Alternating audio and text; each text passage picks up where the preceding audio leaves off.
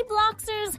Did you know your eyes can play tricks on you? Sometimes you might see something that isn't really there. Or maybe something looks wobbly when it's perfectly straight. This is called an optical illusion. It's not magic. It's just your brain getting a little bit confused. Our eyes send signals to our brain super fast, but sometimes the signals get mixed up. Imagine you're playing a telephone game. You whisper a secret to a friend, and they whisper it to the next. By the time it reaches the last person, the secret might be totally different. That's what happens with optical illusions. Your eyes see one thing, but your brain understands it a little differently. For example, look at this. Are the lines straight or crooked? They look crooked, right?